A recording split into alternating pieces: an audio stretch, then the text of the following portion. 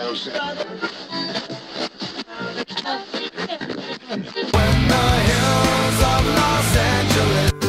Angeles, I'm and most Hollywood nights.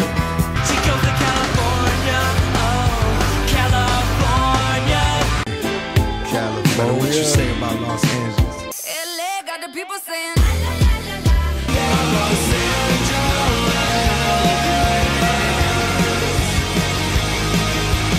You're listening to Corner of the Galaxy on cornerofthegalaxy.com.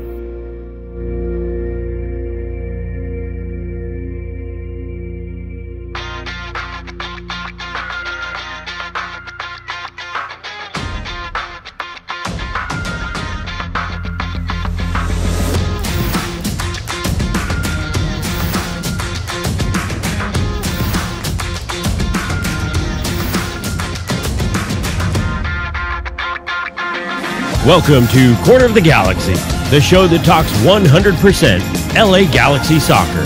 We're glad you could join us. Now it's time to sit back and relax as your hosts navigate through the twisting, turning, but never boring world of the five-time MLS Cup champion, LA Galaxy.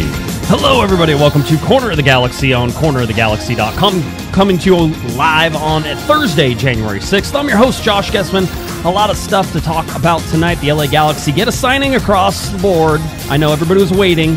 You were wondering if it was going to happen. It's going to happen. We have another one that's coming up as well. We're going to talk a little bit about that, maybe what you can expect. Lots of reports out there already reporting it, so we'll help you with that as well.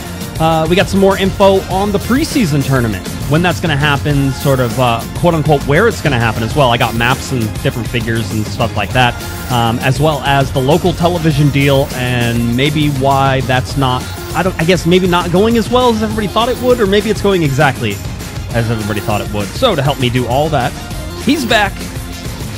It's Mr. Eric, the Portuguese Hammer Vieira. Eric, how's it going, buddy? I just muted myself. You can tell it's been a while since I've done this. Yeah, it's good to be back. Happy to be back. The chat is going hot and heavy right now. Got some good soup talk. You know, I'm a minestrone guy. Just going to throw that out there. What's your go-to soup? My chicken noodle, or maybe with chicken, maybe with some chicken and dumplings. I'm a big chicken and dumplings guy. Okay. Yeah, I know. It's Well, a little more carby than you would expect. Yeah, someone threw the chicken and gnocchi in there, so that's kind of in the same neighborhood. So Okay. I respect it. So yeah, it's soup season. It's 28 degrees where I'm at. So 28, that's ridiculous. Yeah, that makes me feel good about all the soup. So thank you for the chat for warming me up and for getting me ready. And now that I know how my microphone works, we're ready to get this show on the road. Yeah, by the way, people commenting on my my attire. I'm wearing a USA polo today, and somebody said U.S. men's national team, but the men wouldn't have 4 stars now, would they? So I don't cover the women's team, so I get to wear this shirt, and I enjoy it, and it's one of my favorite shirts to wear around because people are like, "Oh, USA," and they're like, "Yeah, do you watch the World Cup?" I'm like, "Yeah, the Women's World Cup when they win." The men, who knows what's going to happen? But yeah. Good times. Well, yeah. I got to show off my shirt. Please. That's the beauty of having the Galaxy as part of your identity. You get to your Christmas shopping from the people you love is pretty easy. They just get you Galaxy stuff. So got my new Mitchell and Ness Galaxy since '96 collection polo here. So got that. Got to wear the spoils from Christmas. So hopefully everyone had a nice holidays and a new year and everything else that goes with it. Hopefully you stayed away from Omicron. It didn't catch you. It seems like it's catching everyone else right now. But we're staying strong.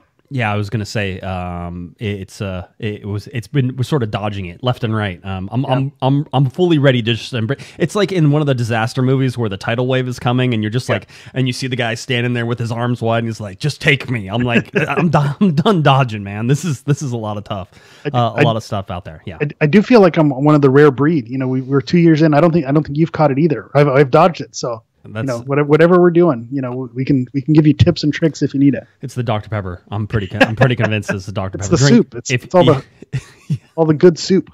Everybody's asking, by the way, where are our new microphones? If you didn't see, JLab and the LA Galaxy sent us out some really cool mics, some really good USB sort of, if you're getting into podcasting and you want to sort of get that start, you don't need to necessarily have a soundboard and XLR mics and all this other stuff. And so JLab and the LA Galaxy sent out mics They gave a mic to me, gave a mic to you. They gave one to Kevin. They gave one to Sophie. And I know they're shooting it out across all the podcasts that sort of covered the Galaxy. So that was really nice of them. Really, they seem like they're actually pretty good quality. I was a little surprised. I took it apart, looked at it a little bit. I also gave mine away already. Because I have like 17 microphones in my office. And I use these wonderful ones. By the way, this is the Shure SM7B, if anybody didn't know what particular microphone I use. Not that anybody cares, except it's the same microphone that recorded Thriller. So this is a storied microphone. Not this particular one. It's the same model. That's I figured that, MJ, you weren't, that didn't come straight from the Neverland Ranch. I figured as much. But yeah, so same thing. But a big shout out to JLab Audio and the Galaxy for providing us with the microphones. But just the behind the scenes, we have our audio already set up, and we have my microphones that we already kind of have gone. So I didn't want to tinker with it. And right, you're going to mess with yours. Yeah, you're going to mess with yours later. Exactly. I'm sure. I was already having sound problems, so that's the gesture is appreciated nonetheless. So big shout out. Yeah, absolutely. Salute. Yeah, and then to all the other Galaxy podcasts also that they're shooting those out to. It's to be acknowledged. I mean, I know it's kind of a thankless thing and it's a hobby for a lot of people, but at the same time, like it's nice to just say, hey, we know you're out there and we appreciate you, and it's whatever it is, to acknowledge it. You could have sent a sticker, could have sent a beer koozie. We would have been fine with that. So just to be seen is nice. So much appreciated. Yeah. I would say that I'm pretty easy overall. If you give me anything, I'm pretty excited about it. So as I think I said on the last podcast, I'm willing to sell out for even absolutely. a small amount of money I could sell out for. That's never been a thing. LA Galaxy getting back to business signings. Yes, we did it. We're going to talk about Kelvin Leerdam here in a second, officially signed. We're going to tell you about who the other signing probably is, read between the lines, and when possibly that could happen tomorrow on Friday, maybe, probably, read between the lines. So we sort of have that stuff set up, but I wanted to start because I need to sort of revise the preseason schedule that I talked about on Monday. Now, we tell you all the time, like whenever we say things, that things can change, like things can still change. And with this surge of this particular variant and just how everything's going and traveling, and we expect things to change and we don't expect things to sort of go. But on the preseason schedule we had talked about on Monday, that Kevin and I had talked about Monday, which by the way, I got the information on Monday. And so then the preseason schedule was announced on Wednesday, and it changed from Monday to Wednesday just a little bit in terms of how they were doing it. And so we can sort of now go over that and talk a little bit about it in terms of, what we are expecting at the stadium and all those different things. The preseason schedule does not include the Goal-Chella. Hold on, I got a graphic for that. Goal-Chella yet at the Empire Polo Grounds. We're going to show you sort of where that's taking place and what that we're expecting from that. It doesn't include that, but you can see that it's funny because I looked at this and I'm saying, well, where are they going to play that preseason tournament? And then I did my math and I'm like, oh, I see where they're going to play it. And so we can sort of figure out where they're going to play this, understanding that the LA Galaxy have a game on the 27th of February that is rapidly coming up against New York City FC. So having said that, the LA Galaxy will report to Dignity Health Sports Park on January 15th. That's sort of, I think, a little bit of a misnomer because I think they're actually reporting for physicals on that day, and then the next day they actually come in and do the thing. If I remember correctly, Eric, last time, I think one of our listeners actually is around some facilities where they do the physicals and stuff like that, because I think I got info last time on some different things that came in. Yeah, if I remember. I was going to say, if you're an avid follower of the players on Instagram, that's always a fun day because everyone's coming in. The boys are back together. They're taking pictures of each other. Pictures, yeah. Greeting the new guys, getting it together. So it's always a fun thing to kind of follow along on social media from the player's perspective. But yeah, you also got a little bit of a inside scoop on the actual who knows checks. It is what it is. I mean, you can listen, none of this stuff happens in a bubble. That's what we always try to say. It's like well, how could they possibly know? I'll be honest, the Kelvin Leerdam one was very quiet. They did a very good job. Nobody guessed that one. Nobody had that. Nobody had reported it. Maybe if anybody knew, they were very quiet about it. So that's good for them. I'm all about the cone of silence if you want to go that way. And it worked well for that one. The next one, it hasn't worked as well. And this is what happens. Somebody's always going out to dinner, Eric. Somebody's always telling a friend. Somebody's always, somebody runs into somebody, Yeah. It also depends on the player and kind of where they're located and things like that, and their relationship with the media as well. Kelvin Leerdam, we'll talk about him a little bit more, but it's not, it's not like this is a bombshell that people were waiting for this, big deal to happen. It's just, we'll talk about the signing itself, but I can see why this one, wasn't necessarily on everyone's radar. Yeah, it was maybe a little under the radar. But anyway, we go back to the schedule. So January 15th, January 16th is when the LA Galaxy will start, quote unquote, preseason. The mandated report date, I believe, is the 16th. That's the league mandated report date. And then so the 15th is physicals, 16th is that mandating report date. That's when they'll actually be at the stadium.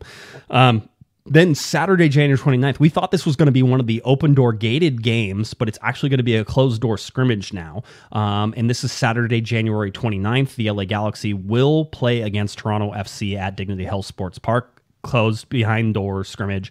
I might be able to go to that. I don't know. We haven't really talked about it yet, but usually the closed door scrimmages the press can go to. So if I get a chance to go to, I'm sure I'll love to see 15 minutes of players playing.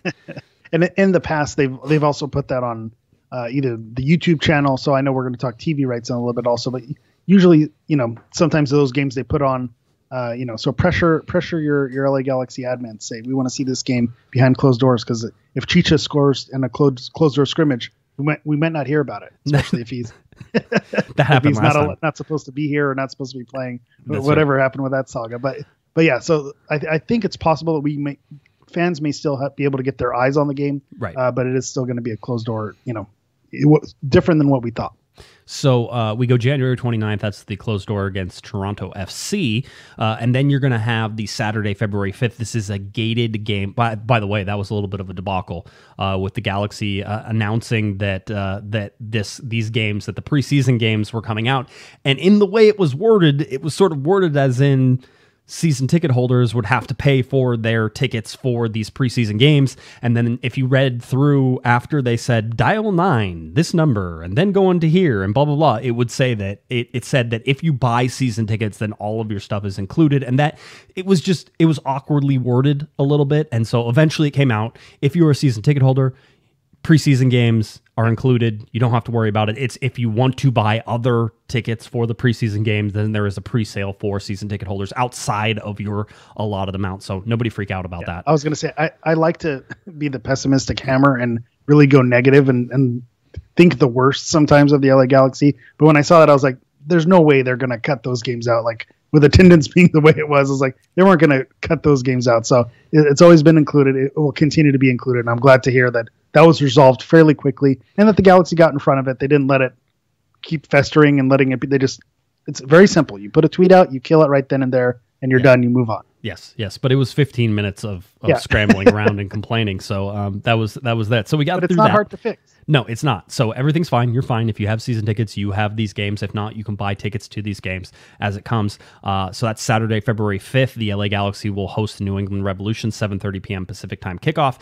Then on Saturday, February 19th is the last game at Dignity Health Sports Park. This is one we sort of didn't know about in terms of how they were running it. And it seems like maybe they shifted some of these and moved them around because they figured that first preseason game wouldn't be very exciting. It would probably be 15 minutes of actual starters and then everybody else, right? We've seen that before. We all know that. So Saturday, February 19th, it'll be DC United at Dignity Health Sports Park, a 3 p.m. Pacific time kickoff, and that one is included in your season tickets as well. But Eric, if you look at this, there doesn't seem like there's a lot of room in there for a quote unquote preseason tournament, right? But there is a gap. There is a gap, and there's a 14-day gap. 14-day gap, and if it's going to be a tournament where maybe if you have a deep roster and these guys aren't going to be playing full 90s where you're just rotating, I could see a scenario where, maybe just on a few days rest or do some scrimmages back to back. I can see it being a thing. So the only issue being it being like a full blown out Goal-Chella celebration, fans on site, big deal. Probably not going to be that. That's what we were hoping. I'm not it'd feeling be something that. like that. But it's probably going to be more like it's going to look more like the closed door scrimmage than it's going to look like a preseason game. Well, that's what it feels like. And that's the thing. There are 14 days basically between the February 5th game and the February 19th game, right? Almost exactly 14 days, right? Yeah. So there is time to go to Indio, and there's time to go and play those games and do your thing and then come back. Right now, by the way, and according to Stephen Goff, which by the way, Stephen Goff had to tag me in tweets this last couple of days, so I'm feeling pretty proud of myself. I am pretty big time. You got a microphone. You got name checked by Goff. What a day! It's been a lot. But he did say that the teams right now that were scheduled to play in this are DC United, Red Bulls, Sounders, Rapids, and Galaxy. right? Those are the teams that we think are coming. Now, those are all subject to change, and he prefaced it with 17 words before this was like, this could change, this could change, this could change. But that's sort of where it looks at right now. And DC United's actually spending a lot of time in Florida and then flying out for this tournament, doing that. And then you see, again, they'll be at the game at Dignity Health Sports Park on February 19th as well. So all of these games, and New England, I think, is going to play LAFC. So they're in LA for a couple of those games as well. I was going to say, Bruce is not going to miss a chance to have a preseason in Southern California, when he's now based on the East Coast. Yeah. Bruce wasn't going to miss a chance to be out here. So not surprising that the Revolution are playing out here as well. Sebastian Legit's Revolution. Sebastian Legit's Revolution. Oh man, it doesn't feel right. Weird. It's weird. I don't like it. Yeah, I don't like it. It's very much a Wayne's World. It's like a new pair of underwear. If you don't know that one, you should probably watch it. My wife has never seen Wayne's World, by the way. It's one of the things that makes me think our marriage might not last. Especially whenever I ask her all the time, because I'll say Zang and she'll just look at me and I'll be like, nothing. There's nothing there. Okay, cool. I just said excellent and you didn't know. I like the countdown. I do that one a lot. 3, 2, 1. Yeah, it's not good for podcasting. Yeah, it doesn't work. It doesn't work on podcasts. Yeah. No, but so that's sort of where it sits. But somebody said, "Hey, I looked at what I know what's out there at Goalchella when Stagecoach, whenever it happens. There's no soccer fields out there. There's no stadiums out there. So what are they going to do? Just throw it together?" And I'm going to say, correct. There are no soccer fields out there. I'm like, yes, that's okay. So if they can throw giant musical festivals like some of the biggest in the world with Stagecoach and Goalchella, but they can't put together some soccer fields on some nice flat green grass out there, they could do that. If this ends up the way that I would hope it would be, Eric, it would be very spring training-y, where it would sort of be like you could sit on the sideline and there's like a little orange rope and you're not supposed to go past the rope. You bring your beach chair and you can sit down and woohoo, this is fun. I actually think that there's a good chance that fans will be able to go to this. Okay. I don't know in what quantity. And this is there's no inside information that I have, by the way. This is just me guessing because you're outside, you're in the desert, you're away from LA County. All of those things sort of fit into, hey, you might actually be able to go to this. So if you are planning on doing that, expect it to be a little bit festival-y. I mean, how else, and we went over, I think, on Monday, how AEG owns this and how AEG, so Golden Voice is the people who operate and I think own the Empire Polo Club, or the Empire Polo Club lets Golden Voice operate it. I don't know if they actually own it, but they let them operate. So Golden Voice, AEG Presents owns Golden Voice, and AEG owns AEG Presents. There's the family tree of how this goes down and why it's wheels within wheels. Yeah. Yeah. It's just, it's a little system of steps and all that stuff. So there's plenty of green grass out there. You're not going to, there's only 5 teams. You can only play 2 games at the same time. There's plenty of room to train. I mean, this makes, there's lots of hotels out in Palm Desert and around Goalchella and Indio, right? I mean, this is. And John makes a great point in the chat. It is the Polo Grounds. So polo, last time I checked, is played on grass. So there's sport grass, to some degree there. And you're right. You can fit 2 fields there, which, that's not difficult. And then as far as getting fans there, that's the part where I'm curious to see how that works, because I think, if you're not in the know and you weren't following, does DTK follow on Twitter? Obviously now with Dennis DeClosa gone, that Twitter account needed to be repurposed. Right. So, it became the official Goalchella. So if you're not following at Goalchella, go check that out. But I think there was a lot of buzz and excitement when that was announced. And I think that if the Galaxy wanted to make this like a yearly event or a festival, which they're planning, it's a no-brainer. It's a no-brainer because the space is there, the festival infrastructure is there. So it just seems like I don't know if it's how it's going to get set up, but at the same time, if they wanted to make this an event, it's a smart idea and a good call to make it an event. So I could see it happening, but you're right. I don't know to what extent, because if it is going to be bring your beach chair, sit behind the orange rope, how many people can you really accommodate by doing that? And if you're going to have, large throngs of people, there's a lot of other things, bathrooms and food and concessions and a lot of other stuff that goes into it, which they make work for the major festivals. But I don't know if it's not the same people running it, but we'll see. I don't know.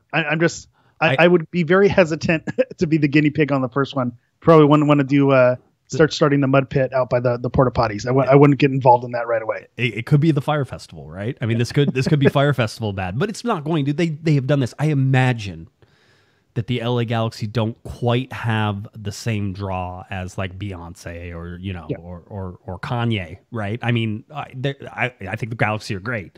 But, you know, at the same time, it's difficult for them to fill up a 25,000 seat stadium. So you're not going to get 25,000 people who are going to go out to the desert. You may get 8,000 people, which would be cool. Maybe you get 5,000.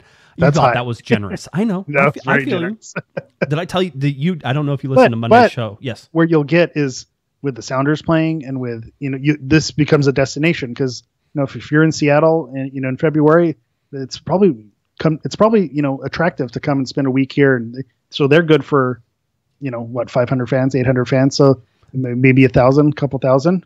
I think you're being generous. But I'm being generous. being they haven't announced dates yet and stuff like that. But yeah, but it's one of those things. I don't know if you listened to the Monday show, but I've been given permission to possibly go to this. I mean, my wife was like, "Great, can we go to Palm Springs and rent a place, and then you go do whatever you want to do, and I'm gonna be fine." I think she told me I also need to take Jake with me whenever I go too. Like he's gonna just strap him to the chest and just Jake's first podcast. There you go. I'm excited. So that's where we're going. Is everybody in the chat room trying to give their like go-to karaoke song all of a sudden? Because you can't go wrong with Single Ladies from Beyonce from Logan. Mine is Spice Girls Wannabe. Obviously, that is my go-to karaoke song. Or You've Lost That Love and Feeling, which is it's a little dated now. I would rather go Spice Girls. Yeah, that's a good call. Okay, good. I got Friends in Low Paces. Always gets the room going. Why not? And then if you want to be a menace, you can always choose Rick Astley's Never Gonna Give You Up. Also a solid choice. A solid choice. Also a solid choice. Good. Very good. Let's move on here a little bit. Pat Noonan, and I know we're sort of like sliding sideways here for a second, but let's talk about Pat Noonan now, the new head coach at FC Cincinnati. Picked up Kenny Arena and picked up Dominic Kinnear to be on his coaching staff. So you got Noonan, former LA Galaxy assistant coach, and by the way, used to come on this podcast once a month before it was cool.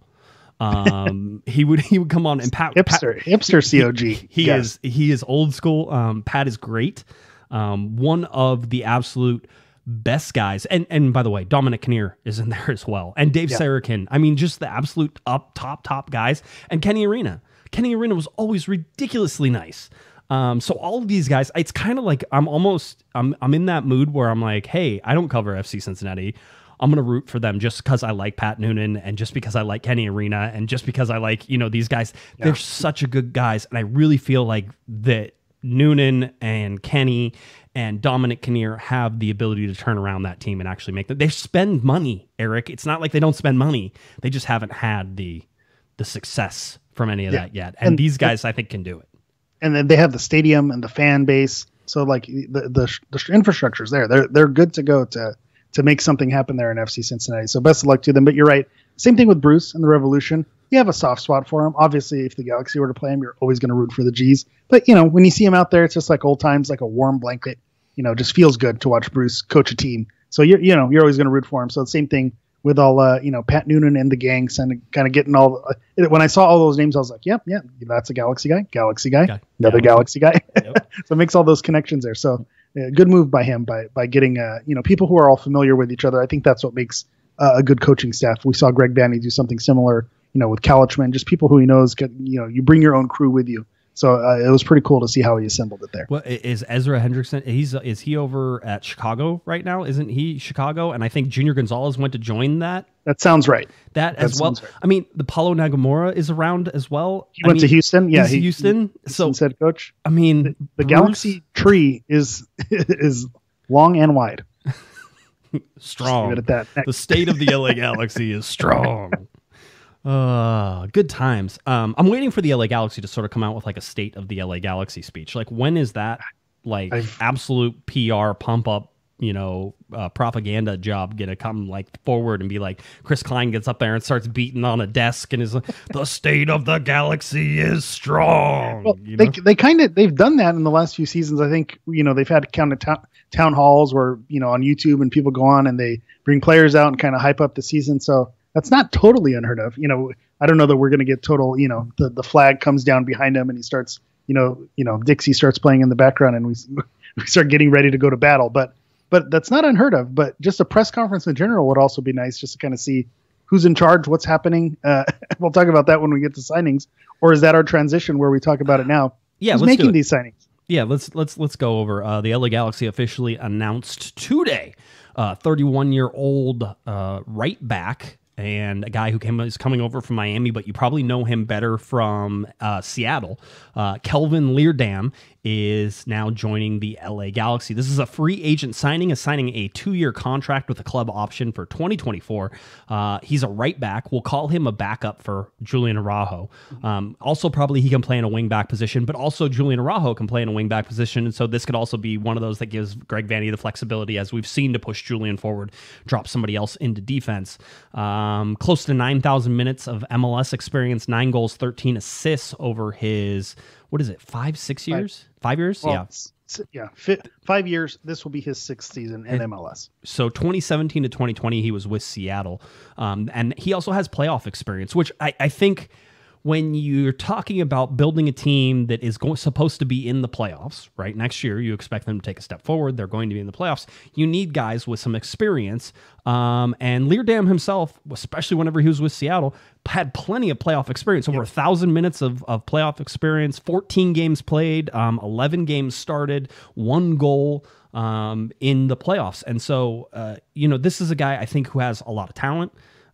This is a guy who I think is a good depth piece, but also thinking to the future, perhaps if Araujo is 1, gone with the Mexican national team, or 2, is gone, as in sold, you need somebody with some experience. And this is one of the, Ramiro in our chat room, in our Discord, said that he had him as the top ranked available right back MLS player, right? I know there's a lot of things, but it's like if you're within the league and you're a free agent and you're available, he had Leerdam as the top ranked guy, and the Galaxy got him. So to me, whenever I look at this, I say yes.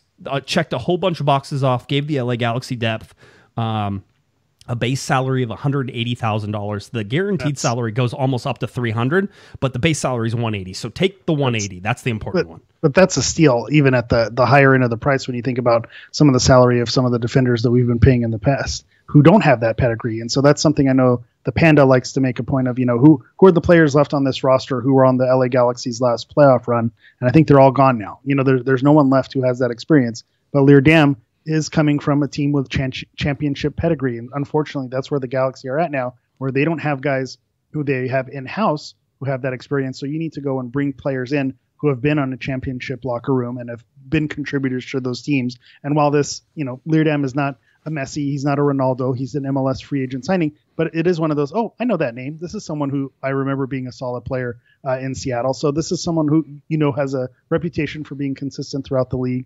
And so I think it is a solid pickup, especially when you consider the salary that he's coming in at. He's going to be a good depth piece, like you said, for Araujo. So, when you say, we have Kelvin coming in and he's going to, be the temp for Julian Araujo. That's a temperature joke, for all those science nerds out there. Kelvin is going to be the temp. That's what you were going with.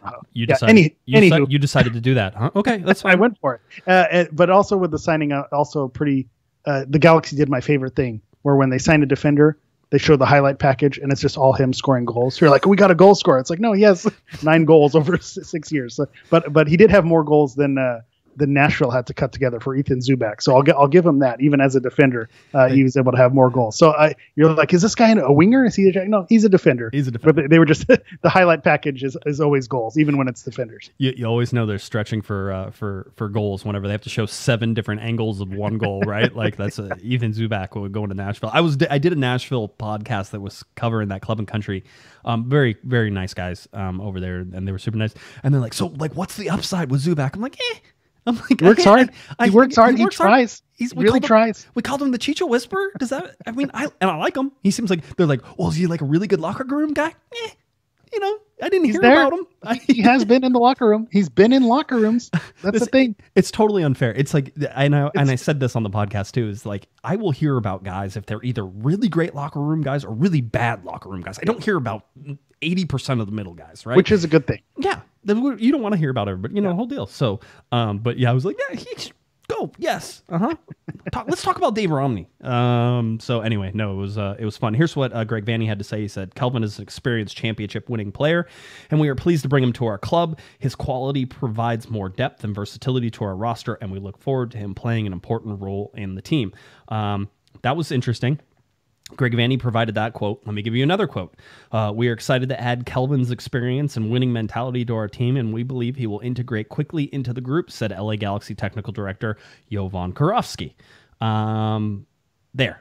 I wanted to put both those quotes in because you and I have been talking not online about just the responsibility for the signings. Who is taking... We've mentioned there has been no press conference that says, I'm in charge, I'm the person, this is how it works. We have no flow chart. We're telling you what that flow chart is because we have some understanding of how it's working, but nobody has come out and said that to the fans. Right. Nobody has said, I'm taking responsibility. Here's the flag, I'm planting in the ground. It's my fault if it doesn't work, and you can blame everything on me. And it seems like that's intentional because I'm the one who's brought that up. I don't know if it bothers anyone else or if it just bothers me that there's no official announcement on who's in charge and who's making the moves. Obviously, we know Greg Vanney has a hand in it because he's the head coach and he's going to, have a say in the players that are brought in. So obviously we know Vanney's involved, but as far as who else is getting these players across the line, we've kind of alluded to it and mentioned to it that, Chris Klein is probably involved and Jovan Karofsky is the one coming out with a quote that he's a technical director, but technical director has different meanings at different clubs. Does that mean that he's, kind of filling in that void that Dennis DeClosa left? Is the technical director now doing general manager work? So who's responsible for this? But I also think it's intentional that they're not putting a name on it because if something goes sideways, they could say, well, I didn't do it. My name wasn't on it. And so, it just DTK, you knew who was the boss, you knew who was in charge, you knew who was making the moves. Here, we don't know who's making the moves, and that's a little bit frustrating. It just seems like they're afraid to put their names on it, and I think probably rightfully so because if Chris Klein and Jovan Karofsky came out and said we've now filled in the role as general manager and technical director, we're involved in player personnel signings. I think a lot of the fan base would be pretty upset with that because of past track record. They haven't given a reason for the Galaxy to be thrilled that they're the ones in charge making all the decisions. So I think that's probably why they're hesitant to put their names on it. But at that same token, you maybe need, if you're the one making the decisions, rip the Band-Aid off, be transparent, because now you have this kind of secrecy, who's doing what, who's in charge, and you don't know. And, unfortunately it could end up being Vanney who becomes the fall guy for it because he's the one who's the face of it. And that's not necessarily fair either if he ends up taking the blame for, the mistakes of some other people in the front office. So, it's frustrating to me, but I don't know if it bothers anyone else or if I'm just a weird guy for wanting someone to have some name on it, some responsibility, some transparency. I think that maybe, and I will speak for myself, we got a little spoiled with Dennis DeClosa being so open about what he was trying to do and how he was trying to do it. Bruce wasn't that way, although Bruce would tell you. It's just you weren't smart enough to understand. He would tell you, though. He's like, listen, this is what I'm doing. You won't get it. But you knew Bruce was in charge. Right. You knew Bruce was in charge. Cardinalfo was, I think, too quiet and needed to be way more outspoken. And to that point, Cardinalfo did not seem like he was in charge. Exactly. And that would be Chris Klein and Jovan Karofsky and Pete Vianis, right? That was that time. Siggy Schmidt said that he was in charge. Yeah, maybe not as much as probably everybody thought he was, and maybe not as much as Siggy thought he was. Here's my 2 cents again. Siggy wanted to be in charge, but also gave hints that he wasn't allowed to do everything he wanted. So you knew he wasn't fully in charge either because he gave hints that there were people kind of blocking some of the things he wanted to do. So that also, gives some clues. Guillermo with the language barrier there, I don't know, and I can't tell you. I'll tell you that Greg Vanney so far has been as open. If you ask him a question, he's always been open with the answers. Getting to him can sometimes be a little harder, and I think he's been way more quiet than I would have expected him to be. Remember, there was no exit interviews or anything like that, so we got to that. Let me get to these 2 super chats. Logan says, I won't be surprised if Dom takes over at the end of the year like he did with us. It reminds me of Cardinalfo signing in 2017. Not wrong, by the way. Noonan being thrown a little bit into the deep end here, but at the same time, with the coaching staff that he has, I would not be surprised at all if that team is just fine. So yes and no, but maybe a little more no, Logan, and thank you for the $5 super chat. Appreciate that. And Patrick gives us a $5 super chat as well. He says, will we get a designated player number 10 in January? January of 2023? Probably. This January? Oh, no. I have no idea. We did for about 15 minutes yesterday, right? We kind of had a number 10 almost. Can we talk about that for a little bit? Yeah, let's talk about it. Okay. Albert Rusnak. Albert Rusnak. Now, if you don't know, and we're in a group chat with somebody who didn't know, and I hope he's listening to this, Eric and I are like, he definitely doesn't listen. No, he doesn't listen. Eric and I were like, holy jeez. And the whole thing was Keith Costigan, who is what would we call Keith? He's more of an on-air personality. He has some reporter functions in him. He has cachet. He knows things. And he knows this player and he knows this agent well. I know because I checked whenever I saw this come out. And it said basically that Albert Rusnak was expected to sign with the LA Galaxy. And that was all of a sudden, everybody's swarming, because when you say Rusnak and you're like, the guy who constantly just tears the Galaxy apart, the guy who basically has double digits goals and assists every year he's been in Major League Soccer for like the last 5-6 years.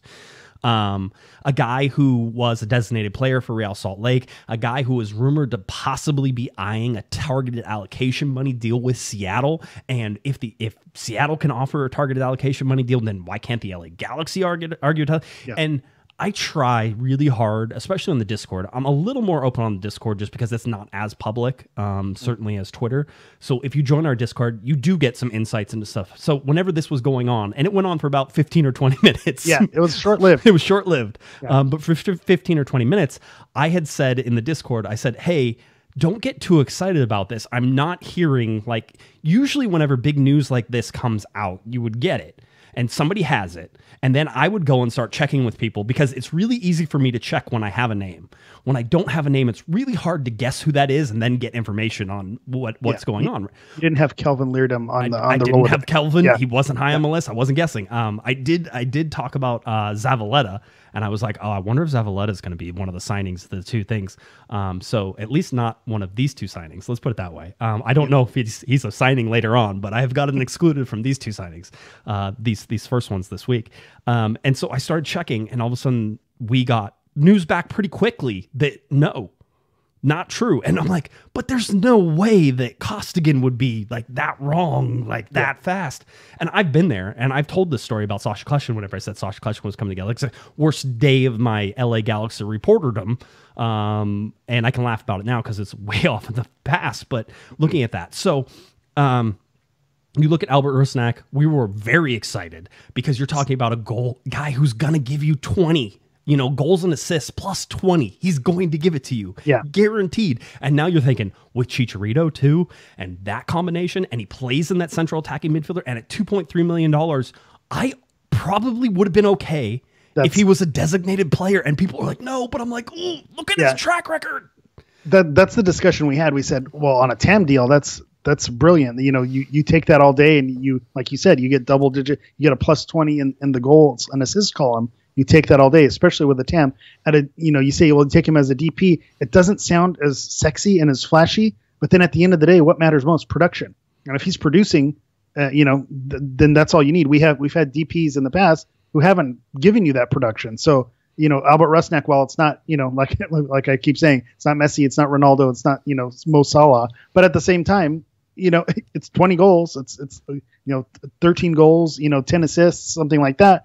You take that production. That's more than DPs have given us in the past few seasons. So when you look at it that way, it's not awful. It wouldn't be a terrible DP signing. But I'm also seeing in the chat, it looks like I've heard Boca Juniors in the mix. It seems like he may be looking, heard Saudi Arabia as another option. So it looks like he may be wanting a TAM deal is probably not something that's on the horizon. He's probably going to get paid a little bit more if he's looking for something outside of that. In terms of craziness, if he's really looking to get paid, he doesn't take the TAM deal in Seattle, right? Because that basically tops him out, I think, at 1.6, and he's making 2.3. He's cutting it almost in half, right? So it's not in half, but a significant amount of money that comes backwards with that. But there were rumors that there were Saudi Arabian clubs that were looking at him, but the most off-the-wall one that happened almost immediately after this went sideways. And by the way, Costigan, about 25 minutes later after he tweeted it, said, and now I'm hearing this won't happen, which then matched up to everything that I had heard. So saying all that, you were like, oh, okay, you adjust. And by the way, John says, why don't you just ask him who his source was? And it's like, you absolutely can. He's not going to tell you, but you can ask. If you ask me who my source is, I'm not going to tell you. And if he shared who that source was, then you'll never get a scoop from him again because no one's ever going to tell him. Exactly. Again. Yeah. So that's not how that works. It is not. Listen, I have been there. And I've been in that position, and you think you have it right, and you think you have everything gone the correct right. You think you've checked all the boxes. I checked with 2 people and got the same answer twice, and it was like, wow. If you have 2 people who are telling you the same thing, and you don't think that they're related in any way, then you have a pretty good handle on stuff. And maybe he just got his wires crossed. I'm sure he feels horrible about it. But yeah, and hopefully he won't do it again, but it's one of those. So anyway, so that's Rusnak. So Rusnak was coming to the LA Galaxy for approximately 25 minutes. He was a 5-star rumor, he was a 4-star rumor on the rumor tracker. And then he went down to a 1-star rumor all within about 20 minutes. And yes, John, you are correct. My source is Hammer. That is 100%. And my source is you. So yes, it's just a circle. It's a snake eating its own tail. Yeah, that's right. It's awful. It's one of these things. So anyway, listen, if the LA Galaxy, and I imagine from what I'm hearing, at least it seems like there was at least a talk about it. And I just don't think it ever progressed past anything past that. So Rusnak not coming to the LA Galaxy, that's not happening. Would have been great, though. That would have been a number 10. That would have been your 10. And I would have been on here jumping up and down and telling you the Galaxy hit a home run in the offseason if they got Albert Rusnak and was able to put him in. The guy played like 30. He started 34 games last season. He started 34 games. Consistency. And 10 contributed. plus 10. Yeah. 10 plus 10. He tears the Galaxy apart. I mean, the best part about that whole thing would be that he wouldn't be tearing the Galaxy apart anymore. So Rusnak is great. So but I don't think he's coming to the LA Galaxy. So anyway, that was that one. The other signing that we could talk about, Eric, here is Raheem Edwards. And this was reported by The Athletic. This is not something that I have any individual report. That's not true. I can tell you that this also seems like this will happen. We are expecting it. And remember, I told you that we were expecting 2 signings to be announced this week. I'm expecting the second signing is this one, and tomorrow is Friday. You guys can do the math with all that. Yeah. Also, if you're going to believe Instagram, which you should always believe because it's never wrong, right? Raheem Edwards posted, with Los Angeles as the tagged location that he's in town. So, if he's not going to re-sign with his current team, then it's most likely if, reports were saying that he was not returning to LAFC and the LA Galaxy were in the running. He's still in Los Angeles. That kind of tells you where he's going to end up landing. Yeah. He 26 years old, turns 27 in July. He's a left-sided winger / wingback / forward. He can basically play on the entire left-hand side. I was going to say, I've seen him listed at every position. I've seen defender, I've seen midfielder, and then the MLS website has him as a forward. They do. They absolutely seems like he's a versatile guy. And he has been with a bunch of teams. One of the reasons they're saying, and The Athletic was reporting this, Tom Bogert was reporting this as well from MLSsoccer.com. One of the reasons they're saying that he picked the LA Galaxy is because he does have a connection with Greg Vanney. And if you look at 2017, he played 21 games, started 10 games, got over 1,000 minutes with Toronto and Greg Vanney in 2017. So he's familiar there. Everybody wants to make this into something it's not, right? This is, as somebody said, if this was like the 3rd or 4th signing the LA Galaxy made, I'd probably be a little bit more excited about it. But because it's like the 1st or 2nd, it somehow holds a larger weight. And don't play that game. It's not a thing. It's your first. It's like Kelvin Leerdam. It's like, yeah, I know who that is. I know it's a solid pickup, but it just, for the first signing, it just doesn't get me super excited. And he may be a great contributor. Same thing with Raheem Edwards. I'm involved in an LAFC kind of rivalry chat where we banter and go back and forth with one another. And they were very happy that they were losing Raheem Edwards. They mentioned that he could have been an actor on Cinemax because he gets you very excited. But you never see him finish. So, use your imagination. He's Christian Wilhelmsen. He's Christian Wilhelmsen. He's super. Hey, by the way, who won the LA Galaxy and MLS Cup? Let's just not forget that. It just also feels like, but when you're a fan of a team, you're sometimes too close to it. Because the comparison that I have him with is with Grand Cyr. I think if Grand Cyr went across the street, you'd probably have some fans who are like, "Good, he didn't produce for us." But it's like, no, if you watch the season, Grand Cyr turned it on. He figured it out. He has the quickness. He has the skill. It's there. It's just a matter of kind of taking a next step and taking the next leap. So with Raheem Edwards, it's obviously there's something there, but it's just a matter of he can put it all together, and he has that familiarity with Vanney as well. I think one of his most productive seasons was with Vanny in 2017. Yep. So, if he can kind of find some of that magic that he used to bring, that can be a good thing. And he's also, played 27 games, over 1,300 minutes. So he played consistently. So not an injury concern. So it's something that you can look forward to having him be a contributor on this roster. Yeah.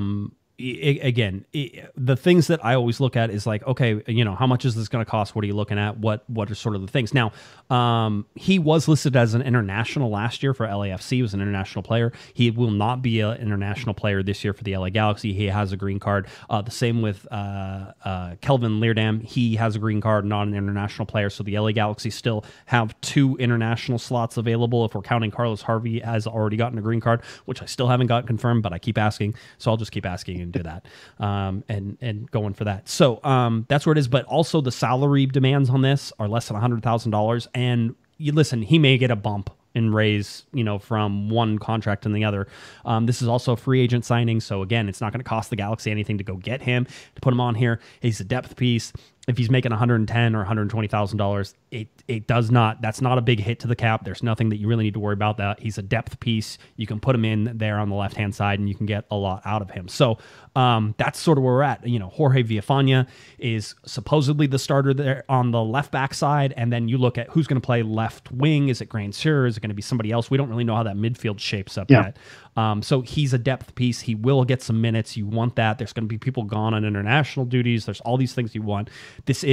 Every roster is comprised of 30 players, and this is going to be one of the 30 players that Greg Vanney expects to get some production out of it, but isn't putting the weight of the world on, Raheem Edwards' shoulders. To quote Tony Montana, you need people like me. So you need people like this on your roster.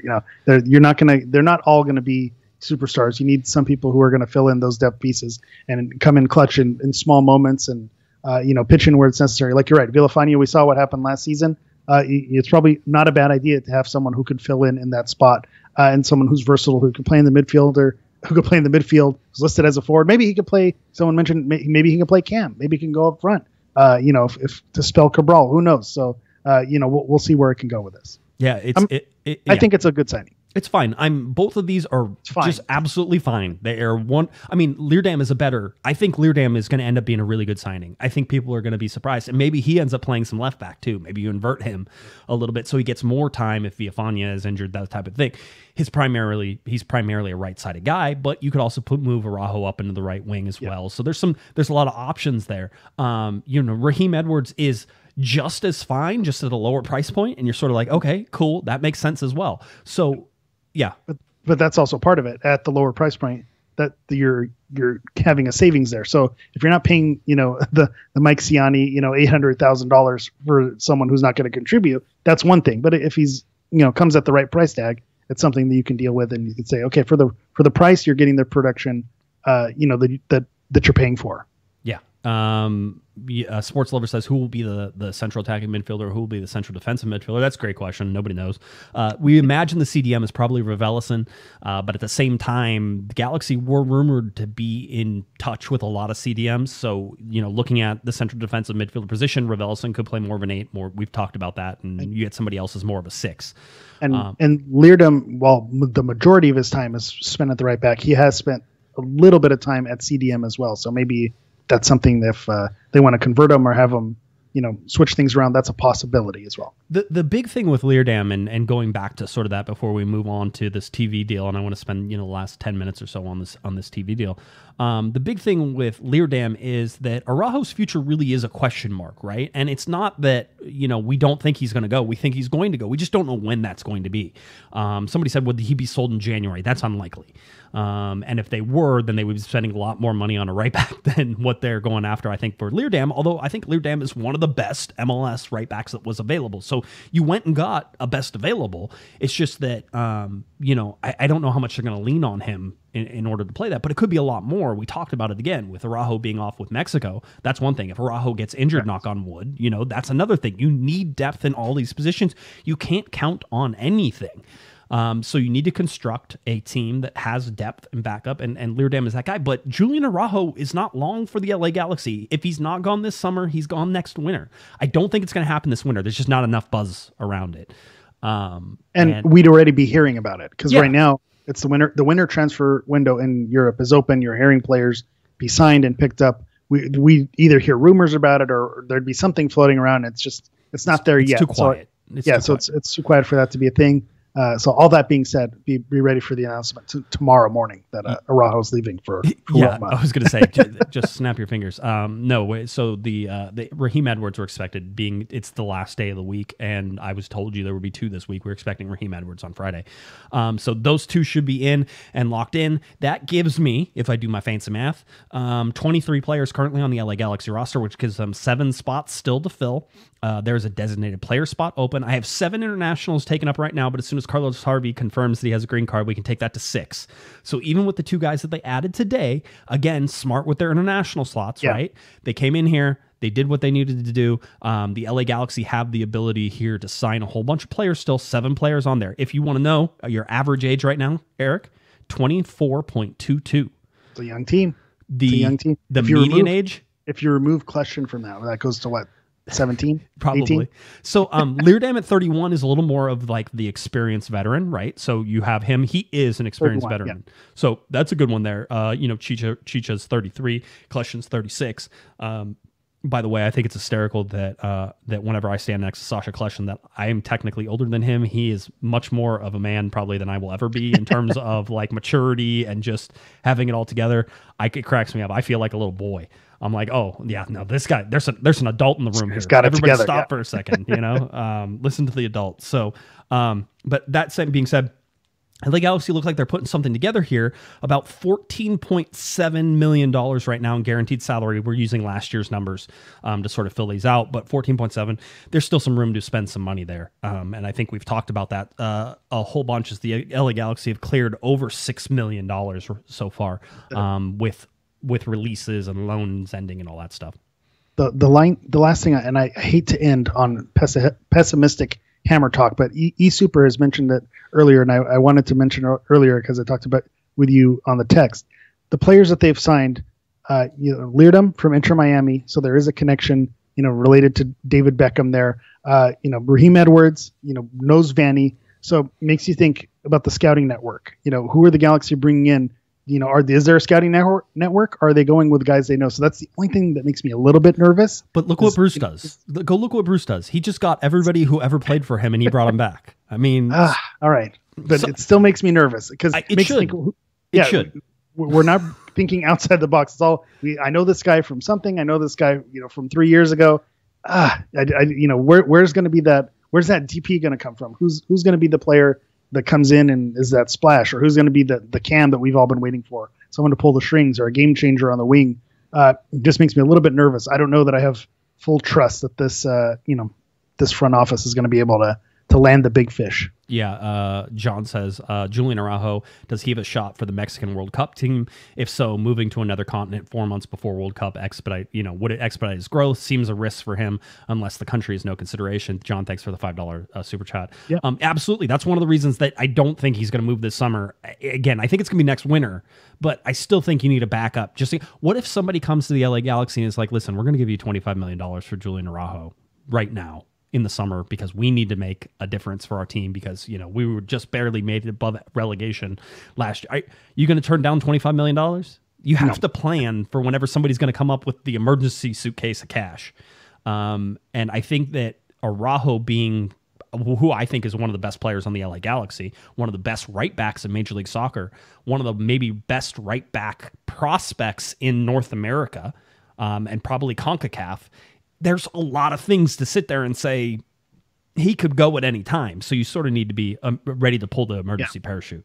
And I think as far as him having a shot for the World Cup, I think the timing is perfect for him. He just got his first cap, a month ago. Right. He looked great. And so now you have to think about, okay, if he continues to play like he played last season, there's no reason why, Tata Martino won't continue to call him into at least the camp where he can prove himself and show himself. And at least become, a backup, if not, probably not going to be the starting right back for Mexico, but he might be in the mix.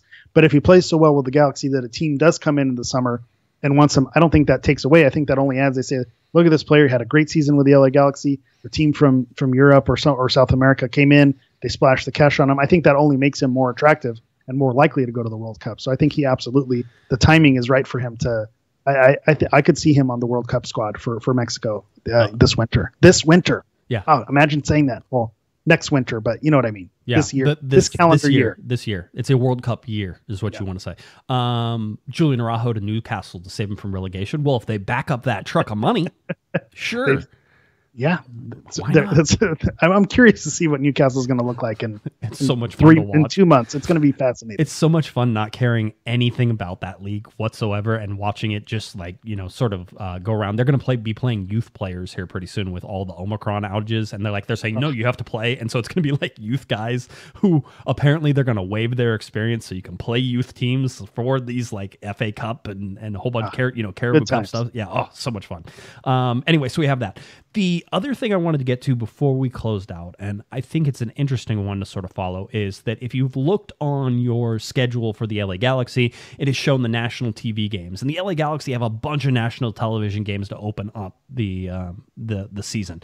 The big deal is that the LA Galaxy don't have a local, quote-unquote, local broadcast game until April 16th. Okay. Now, I've been trying to follow the local TV deal and what's going on, and here's what I've been able to piece together without talking to the LA Galaxy about it. So understand, I haven't talked to the Galaxy about it, but I pieced some things together. Is that it looks like the Galaxy. First of all, I would like to be very, very clear because I have to constantly correct people because they're being wrong. That was me. Yes, you pay attention. I will say this again. The LA Galaxy. Look at me. Look at what I'm saying. Read my lips. The LA Galaxy. The LA Galaxy and Spectrum contract is over with. That's done. It was done last year. Okay, so no more.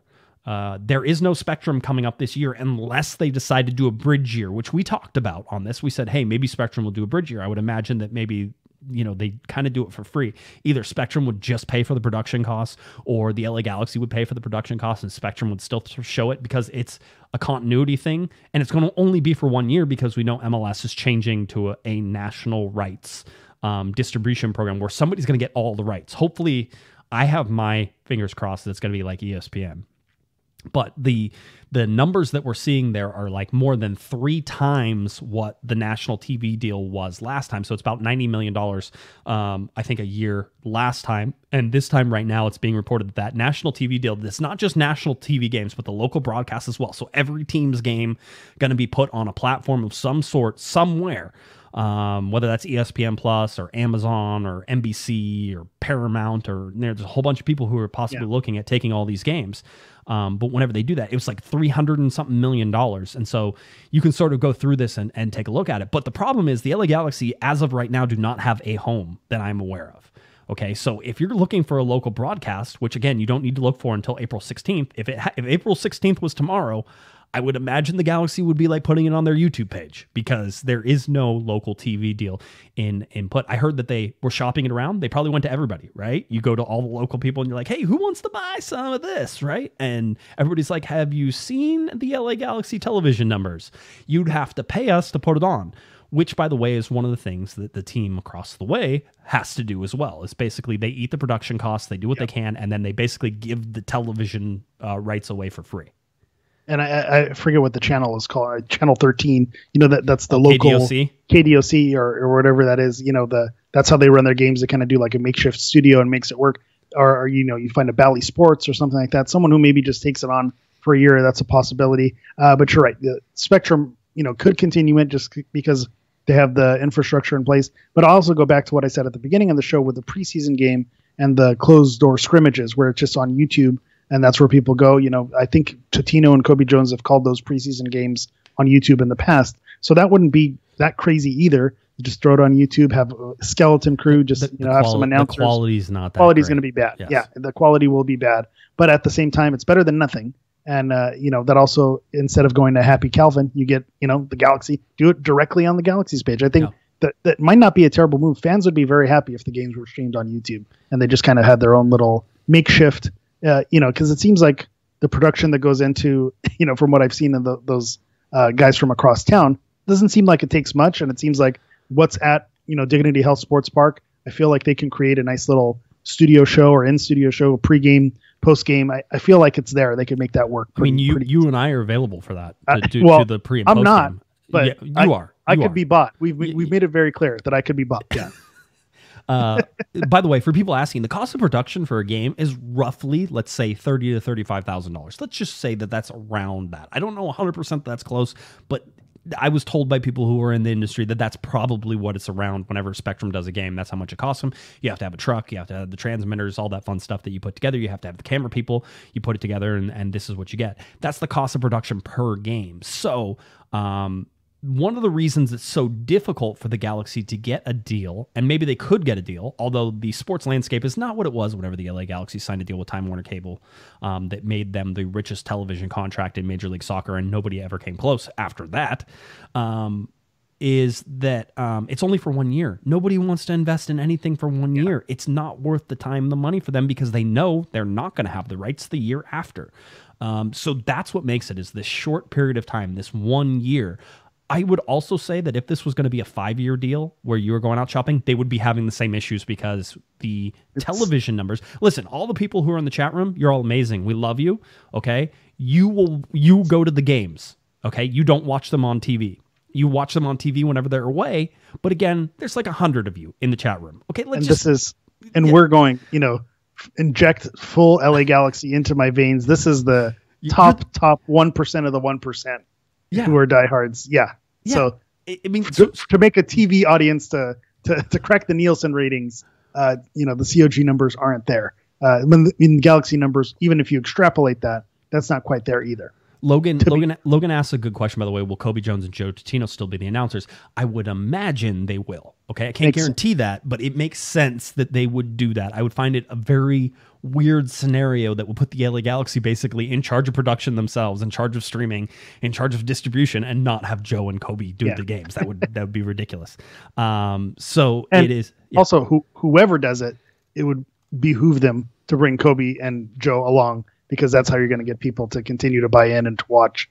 I think you're going to have people will watch, because like I said, it's the diehards, but that'd be a weird thing to go away from the people who have been doing it for as many years as they've been doing it. It's not. They tried that. Remember they tried that at the beginning of the time when it did not go well. Okay. Yeah. So that's where you sit, and that's where it is. I just want you to be prepared for this, because we don't. And I asked the Galaxy if there was a local TV, and basically they said we're still working on it, right? Or they're working through it. I should probably quote exactly. We're working through it. Yes, working on it. Whenever somebody sends you an email and you haven't touched anything yet, and you're like, yeah, I'm working on it. That's not the case. No, I believe the Galaxy have worked on it. I know per my last email. Yeah, per my last. I know that they've shopped it to Spectrum. I know that they shopped it to Bally's. I don't know that either of those were serious at all. So, I mean, you're talking about local sports networks. That's who they're going out after. Yeah. So they have done that. They've done their job. I just don't think there's a market for them. It's just, I can't, knowing the landscape that we have, and it's crazy, because if you go back to Time Warner, whenever they signed that deal, that was huge. We had the president of Time Warner Sports on our podcast. That's how stupid huge it was, right? The president of Time Warner Sports, who was going out and making billion-dollar deals for the Dodgers, and I forget however hundreds of millions of dollars for the Lakers and stuff like that, came on our podcast, I think in between meetings when he was in Las Vegas, to talk to us about the deal and the whole deal. So they went ridiculously big, and I think they're getting like $5.1 or $5.3 million a year from that deal, but that's over with. They don't have that money coming in anymore. So they have to figure out what to do for this 1 year, and then it will be a league-wide thing where it'll get distributed and everybody will make some money again. So I think this year the Galaxy are probably taking a bath on at least $5 million worth of income in terms of the sponsorships from the television deal, and then they may be spending more money because they're also going to have to produce these games and do that. So it could be a negative column in their sort of revenues whenever you look at everything. If you've ever watched ESPN3 and listened to some of those, Euro qualifiers, Cyprus versus, North Macedonia, the production isn't always the best. So it doesn't take a lot. I know sometimes it seems difficult and it seems like it's a big cost, but there will be coverage, even if it's not necessarily, top notch, top of the line stuff. You can still get coverage and we'll get by. We'll survive for a year before Amazon and Jeff Bezos just buys everything, MLS included. Yeah, somebody said we were discussing, I think this on Twitter or something, and somebody goes, what would it take for like fans to just stream the game from their phones? Like if you had one person on every side of the field, I'm like, I could probably put that together with like the equipment I have. So if the Galaxy want to pay me to go ahead and, and produce that with like streaming stuff, you got somebody close, the wide angle, I think we could really pull something together. Nice. Here, right? I mean, come on, you don't have to be fancy anymore. We do this show. We're certainly not fancy. I was going to say we made it work with calling a FIFA video game commentating that. I think we've proven we're ready. We're ready for the next steps. So just saying, just throwing it out there. By the way, I've seen this comment a bunch of times, and I'll say it here: the biggest team in MLS, and we can't get anyone to show our games on TV. It's an LA problem, and you say, but LA's, and I saw LA's the capital of like television and all the. Yeah, I know that's the problem. There's a lot of opportunities and a lot of better, properties out there to waste your time on, and it's the 1 year. And to your point, going back to Time Warner, history will not look back kindly on the Time Warner deal. That created a lot of issues for Dodger fans, and going back, you look at Southern California, it's Dodgers and Lakers town. And so when you think I'm going big, I'm buying these two properties, but then when you black out those games and half of the population can't watch it, that made a lot of people upset, left a sour taste in a lot of people's mouths. So it was not a Galaxy issue alone. It was a Time Warner and sports issue. They really rubbed the Dodgers fan base the wrong way, the Lakers fan base the wrong way, the Galaxy fan base the wrong way. So it really it was a great move for them, that they thought, but at the end it ended up being a bit of a disaster from a fan's perspective. Who's paying for cable anymore? Remember, they thought they were going to be able to charge these huge upcharges onto these sports packages, right? They were big, and it was one of the most expensive sports packages in like the United States in order to get some of this stuff. So anyway, that's where we're at with the TV deal. I'll keep you updated as far as long as I know. There's going to be a solution to this. I wouldn't panic. Nobody needs to sit there and, oh my God, I'm not going to be able to watch the game. Don't stop. You will find something. We will get you there. They're not gonna not show the games. Exactly. Those non-national televised games, they're gonna show them. We're gonna figure out a way. Even if it's Josh with his GoPro strapped to his head, like that TikToker with the trains, it's gonna be you, and then you're gonna go show your face half the way. What's that guy's name? I need to give him a shout out. That guy's the best. I don't remember, but he's awesome. Isn't it Andy something? I think it might be Andy. I don't know. But if you're on TikTok, there's a guy who loves trains and just has a camera on himself, and it's the angle is not flattering, but it's hilarious to watch. He doesn't care. He doesn't. He loves life, Eric. I just wish something brought me as much joy as trains bring that. You could do that if you go to Galaxy Games. You could put the camera on your head, and it would just be this look the whole time. In fact, please do that. All right, I have my next idea when I go live on Instagram. Real quick, I just want to play this Leerdam video. It's 9 seconds long, but he says hello, and so I'm going to play it for everybody. Eric, you won't hear it, and I won't hear it, but everybody else will hear it. So here is Leerdam saying he can't wait to play for the LA Galaxy. Hi, Galaxy fans. Kelvin Leerdam here. I just want to let you guys know that I'm very excited to be part of this club. I'm looking forward to the coming season, and see you guys soon. All right, there you go. The man is in the building. He's ready to rock and roll, which I like that. It kind of looks like he's in Miami, which would make sense because he was with Miami. He was from Miami. Yeah, that's where he's coming from. So we'll see. Enrique says, by the way, do you want to hit it? Go ahead. Well, I was going to say Cameron says that Francis was the train guy's name. Francis, that dude is my spirit animal. Enrique says. Yeah, go for it. Because I want to bring this up. Anyone know if we're getting the third kit? Eric, didn't you text me this today? I just texted you this. Since you're a guy with sources, maybe you can ask the right people. But there's a story that came out that Austin may be getting a third kit. Atlanta, they said, is confirmed reached the 100K sales threshold that they will be getting a third kit. Austin has not been confirmed, but it's a possibility. And I just was thinking out loud, the community kit was a huge success last season. I know people who bought 2, 3 of them. And so I would imagine that the Galaxy, may be close to that number. Maybe 100K doesn't seem like it's impossible that the Galaxy sold that many jerseys. So maybe is a third jersey a possibility? So maybe, if you're a guy with sources, maybe you can ask the right people. I know they don't release those numbers. I just need a yes or a no. And then other people are asking about kits in general. We're kind of getting to that season where, they're going to start leaking. We're going to start seeing if people are reporting and having games in early February. I'd imagine the next 2 to 3 weeks, we're going to be seeing new home kits for this season. Yes. So 2 fronts. I can answer some of your third kit question because I did ask after you texted me. And I do have, it's not a complete answer, but it's an answer. It's an answer. That's all I need. Or of some sort. It's not even really an answer, but it's a progression of things. So, one, I can answer that. I can tell you that the kits, I am doing my best to see how we can be involved in a kit launch as well and help out in any way that we can. So I've been researching that and looking at it. It will be MLS controls the kit launch dates, if you imagine, because there's 28 teams and everybody wants to have their own little slice of the pie and announce their little thing and do that. So MLS sort of dictates that. So as soon as I find out when that date is, if I'm allowed to talk about it, I will talk about it. And if not, I will hint my butt off like I normally do. So, that's something to keep a look on. I've been told that the Galaxy kit is a little bit of a departure from previous, and I don't know exactly what that means, but our Discord has talked about it enough. Yes. Okay. Well, I will say some digging that I have done is that the Adidas Club collection is going to be a little bit of a throwback to the 2006 kind of World Cup. Their international kits that they released in 2006 for that World Cup. I've heard that a lot of clubs are getting that similar style. So if you look at it, it kind of has curves on the inside of the jersey. So I don't know if that's what it's going to look like, but that's what I've heard, that some clubs are getting that treatment on their kits. I don't know if that's a European-based thing or if that's just an Adidas worldwide thing, because we did see with MLS, their 25th anniversary kits, you didn't see that with many other kits around the world. It's kind of unique to MLS. So I don't know if MLS is getting their own unique treatment or if they're getting what other clubs around the world are getting. I have heard there is no sash. People are asking in the chat room if there's no sash. I've heard there's no sash. That being said, I can't confirm that. I don't know, but that's been the most thing I've heard the most of, is that there's no sash.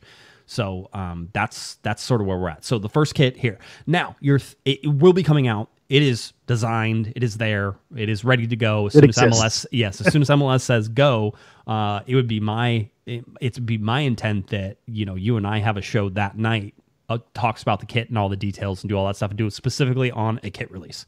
And that's my goal. We'll see if we can do that, because I'll need a lot of help if that's going to be the case. So the Galaxy will have to help us out here.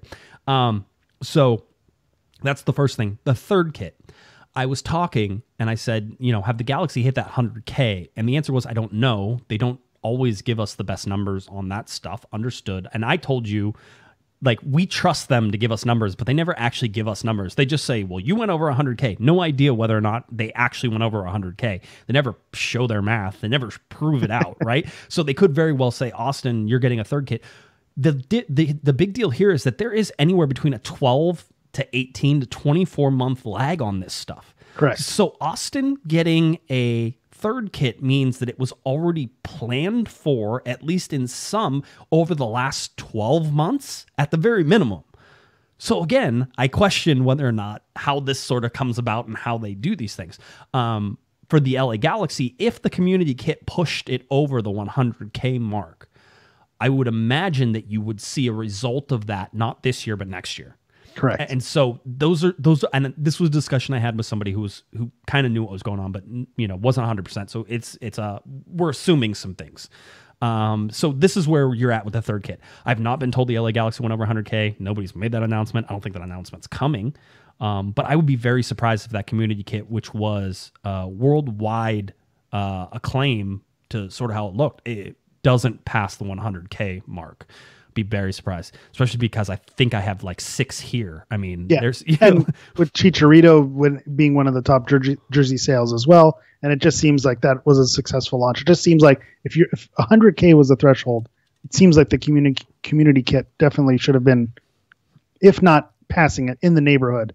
And so I think if they wanted to fudge the numbers as well, that I think that would be okay to make it work. But great point about kits having a 2 to 3 year minimum lead out. We know some of these, Adidas has, they released that article. Sometimes they have 4 or 5 years in advance. They've already kind of planned out these templates and where they're going with it. And that's kind of why some people already know that it's going to be the 2006 template for a lot of other clubs around Europe. So you're right. If you think about when Austin announced that they were going to be a club and there was a lot of buzz behind it, that wasn't last year. I believe that was a year and a half ago or something like that. So The timing kind of works out to that favor. So if the Galaxy community kit launch was successful last year, maybe at the halfway point this year at the earliest, because I think that's what happened with Atlanta as well. It wasn't revealed at the beginning of the season. It was kind of a mid-season reveal as well. So at best, not mid-season, but if it is going to happen, it might be next season as well. So not 100% satisfied with the answer, but I'm glad we have an answer at least. We have a discussion. We have an ongoing discussion now, and we will continue. It's on the radar. I will tell you, I think if the LA Galaxy want to have even a mildly successful kit, that if it's crisp but it's clean, then I think that'll go a long way to complementing a very good second kit, the community kit. So for me, it needs to have blue and it needs to have yellow and it needs to have white in it. And if you cover those bases. And you put a crest on it, you're probably gonna be pretty good. I mean, I don't think it's rocket science here what we're trying to do. It's Adidas, three blue stripes, and a Galaxy logo on that, some yellow piping. Can and we go we're back good. to that We're business. holographic Galaxy logo that had like the MLS cups in it and stuff like that, and just like the little quasars that was I think that was one of the top ones. So anyway. All right. Christian, by the way, before we get out, says, what happened to the honey logo on the kit for the non-LA shop buyers? I don't know, because I'm never getting involved in anything like that ever again. Okay. Well, that goes back to my point about them solving the issue with the one tweet saying your tickets are included. Don't worry about it. We never heard a resolution. You were supposed to be the middle person. We never got a resolution. That was never available. Never happened. So if we're doing the kit launch, if we're doing the kit launch, hopefully we'll have more success. I don't want to be in the middle. See, now I don't even want to do the kit launch. Now I'm like, nope, that's too much work. I'm out. It's going to be a giant honey patch. That's all it is. And then someone also did ask about Herbalife. And I think last I checked, there was a 10-year extension around 2012. So I don't think this is the last year of Herbalife, because there may have even been an extension since then, and they've been a partner with so long. I don't imagine Herbalife is going anywhere. Definitely not this season. Not this season, as far as I know. I haven't been told. Let's put it that way. I have not paid attention, so that could be one of those surprise things that gets, oh, by the way, Herbalife is gone. But I don't believe that's the case. So I also doubt it. They're so ingrained in the Galaxy's community. They're like, I just keep doing it. I don't imagine them going away from it. They'd have to be thrown in federal prison in order for that not to happen anymore. But hey, so that gets closer every day. It's possible. So there we go. All right. I think that will do it. I think we're good. Eric, is there anything else that you want to talk about, or can we go? We're good to call it. We've covered it all. Good. I'm glad. All right. Tell people where they can find you. All right. As always, you can find me on Twitter at HammerEV. You can also find me on Instagram at Galaxy Profile. That's Galaxy PROFOUL. And if you're not already following Goalchella on Twitter, that's Goalchella, GOAL, Chella, CHELLA. All right, there you go. All your Goalchella information. If you're looking for me on Twitter, at Guesman, JGUESMAN, and of course at Galaxy Podcast, cornerofthegalaxy.com. That's where we're going to show you the news, our podcasts, YouTube videos, all that fun stuff is right there for you. LA Galaxy getting, what is this? There's 9 days basically until the LA Galaxy report for physicals. The LA Galaxy quickly closing in on a very, very busy and condensed preseason. We're going to get you all the way up to kick off with New York City FC and all the way through this on our 14th season of coverage here from Corner of the Galaxy. All right, for Mr. Eric, the Portuguese Hammer Vieira, I'm Josh Pato Guesman. You've been listening, you've been watching to Corner of the Galaxy on cornerofthegalaxy.com. Have a great one, everybody. You've been listening to the Corner of the Galaxy podcast on cornerofthegalaxy.com. You can follow the show on Twitter and Instagram at Galaxy Podcast, and be sure to check out and subscribe to iTunes, Stitcher, and Facebook by searching for Corner of the Galaxy. Fans, we thank you for listening, and we ask that you be kind and courteous to your neighbors as you leave the podcast. We thank you for joining us and look forward to seeing you again. Until then, I'm Michael Araujo, and on behalf of the entire Corner of the Galaxy crew, goodbye, everybody.